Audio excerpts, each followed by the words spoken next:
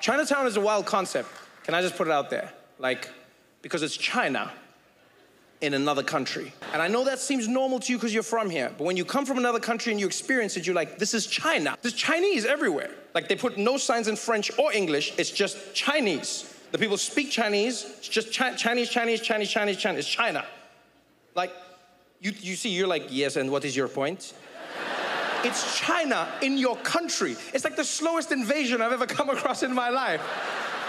Like, the Chinese are genius. They're like, are we gonna sail ships? They're like, no. Just one restaurant at a time. We'll expand day by day.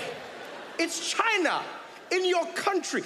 Let me put it, if someone kidnapped me, punched me over the head, put a bag over me, and then like dropped me in Chinatown, like I'd wake up in Montreal, lift my head off that, and I'd be like, I'm in China!